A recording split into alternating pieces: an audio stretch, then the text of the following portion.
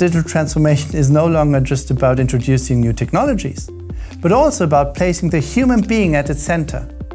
Indeed, digital transformation concerns how people perform their daily teaching, research and study routines differently.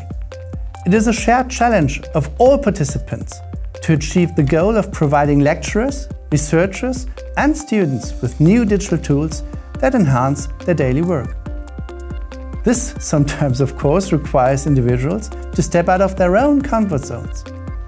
So, again, digital transformation is about how people perform their daily tasks differently and how users in ICT collaborate together to create new digital solutions with the human being central to this digital transformation.